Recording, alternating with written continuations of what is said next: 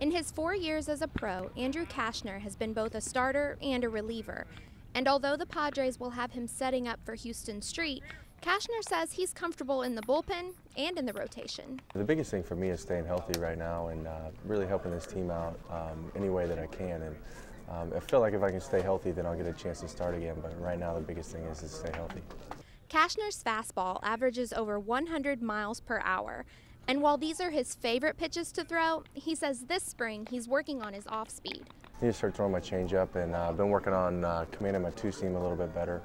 My breaking ball, it's coming along, but it's still got a little bit of ways to go.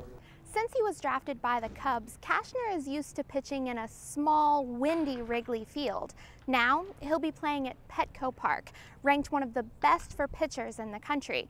But Cashner says he's not going to let the ballpark distract him. Obviously, you can't really not pay attention to Petco, but I try to stick to my game plan and pitch my game, not necessarily basing off the ballpark. Because, I mean, if you do that, I feel like you get yourself in a hole or get yourself in a rut. And, just stick with my game plan and what works for me. Overall, he says he's excited to be in San Diego, and he's hoping the fans at Petco are happy to have him there too.